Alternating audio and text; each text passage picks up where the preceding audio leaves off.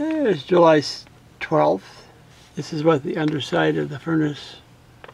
I did insulate that area already. And it's the gas line right there. We come underneath the beam.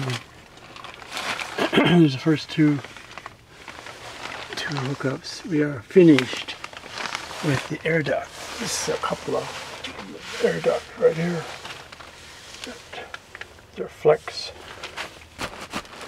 And they're hanging by this nifty little strap material that just screws up into the floor joist.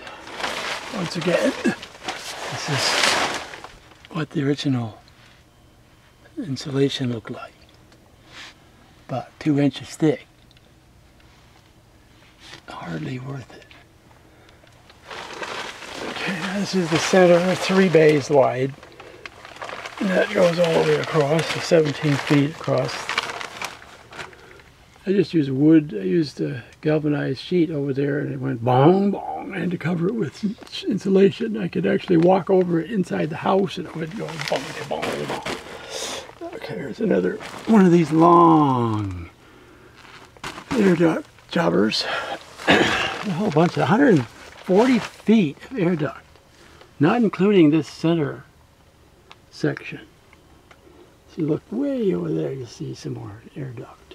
Way over there. That's enough. It's the first day of insulation, so let's go look at that.